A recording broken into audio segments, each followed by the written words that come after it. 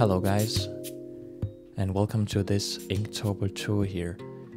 Some of you might have seen 5 of my Inktober drawings already in my previous video, where I went into details with my friend Matthias, aka MatKArt. But here I'd like to show you all the other drawings that I've created during the infamous month we call Inktober. This year I decided to make Inktober a bit more special, so I actually bought a sketchbook solely for the purpose. So this is my first book of the brand Sea White of Brighton, and it worked out quite nice actually. It feels great to draw in, especially when drawing with fine liners and markers, I think. The pages became slightly wobbly once I started playing around with ink washes, so not the optimal one for that purpose, but overall a really nice book with a great paper quality. Anyway, Inktober, 31 drawings, here we go. We have a crystal in the top and suit in the bottom. I started things out slow with some smaller drawings here. The old diving suit is drawn with an old CD marker, and the wash is created with mushroom ink. Beautiful brown color, I think. I used mushroom ink quite a lot in Inktober actually, and it's just a wonderful medium, I think. So day 3, Vessel.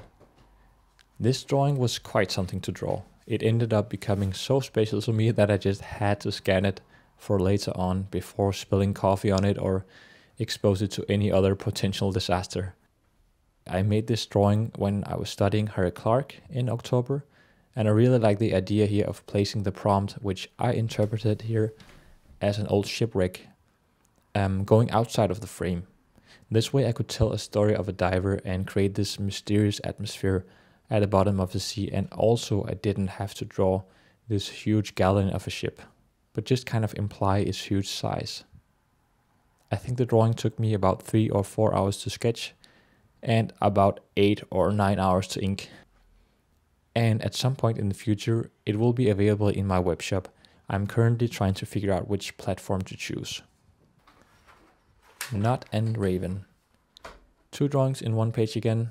I think that drawing these smaller motifs once in a while is a good approach when you lack time, because this day I actually finished these 2 drawings in one day because I was catching up. So drawing in smaller formats is really a way to cut a corner here.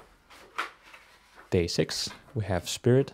I'll jump nice and elegantly past this one, as this has already been shown in the video I mentioned in the beginning. Fan. This was really fun to make. I instantly thought of the way the bird cormorant spreads out its wings to dry them. And down here I felt like making it more comic book-esque, telling just a tiny story about this bird by seeing it from a different viewing point. Watch has also been mentioned before, so we will skip that one. Day 9, Pressure. Oh, the days when I was doing moving shifts, carrying all sorts of heavy stuff and whatnot up people's stairs. I don't miss those times. And we have Pick. I used an old sketch for a children's book for the flower here, and then I had a lot of fun creating this weird kind of perspective. Day 10, Sour.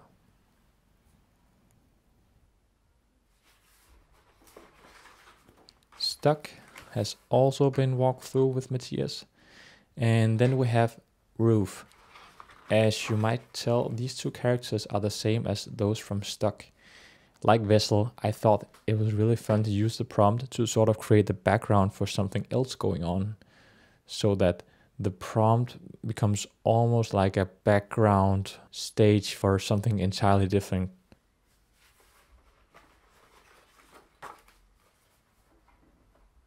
Tick.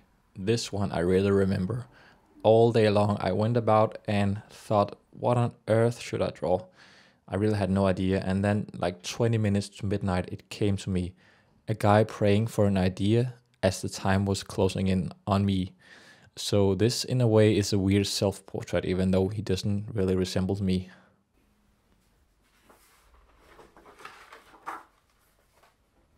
Helmet. This was really fun to make.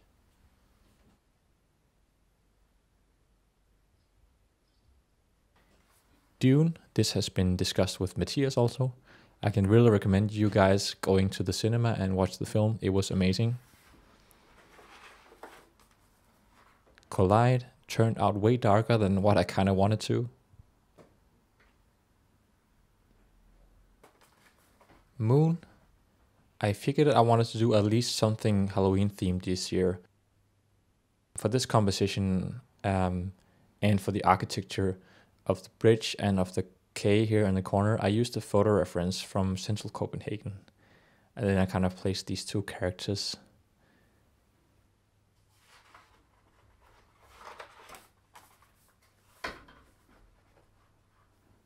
Loop, the prompt here being the tiny loop in this Captain Davy Jones inspired character's mustache. And you have Sprout.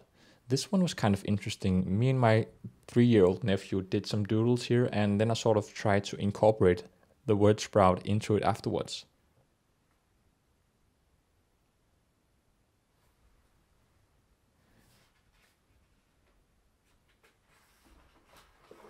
Same thing here for Fuzzy actually. My nephew did this wobbly frame, and then I kind of thought, could I maybe use this as a frame that I have to kind of work around in some way? And so I ended up using the shape that he drew to create a hedgehog.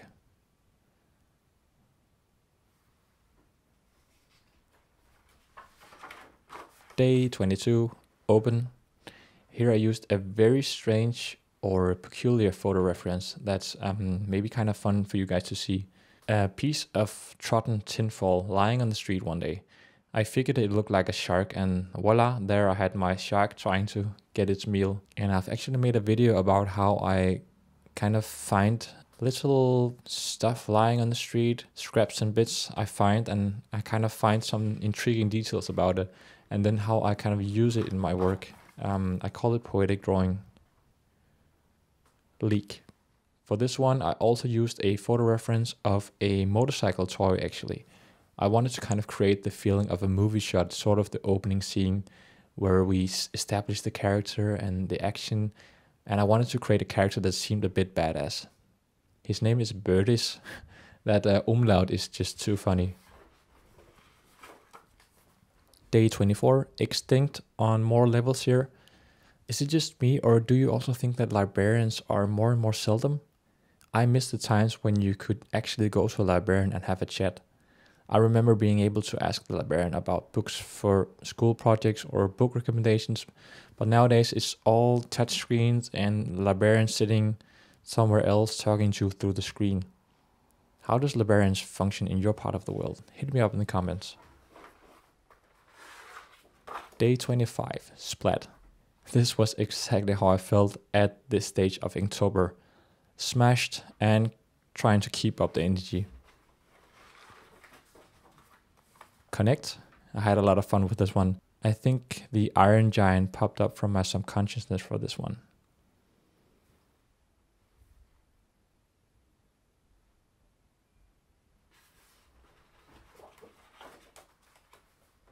Spark.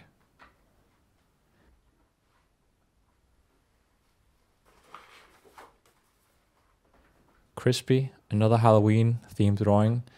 The spoon here being the crispy part.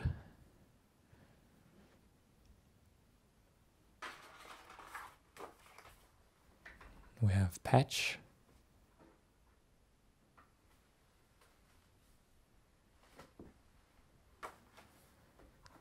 Day 30, Slither. This is turquoise ink mixed with mushroom ink. The first time I tried to actually mix mushroom ink with a color. And I think the texture is quite intriguing.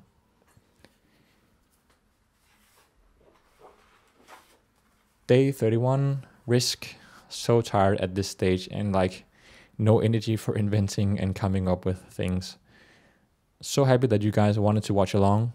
As I've mentioned, there's a video where I go into details and talk about different approaches of doing Inktober together with Matthias. Feel free to check that video out. My next sketchbook tour will be a very different one, I can promise you that. And I can reveal that it's going to be all about environments. I wish you all the best and a pleasant day from here. See you soon.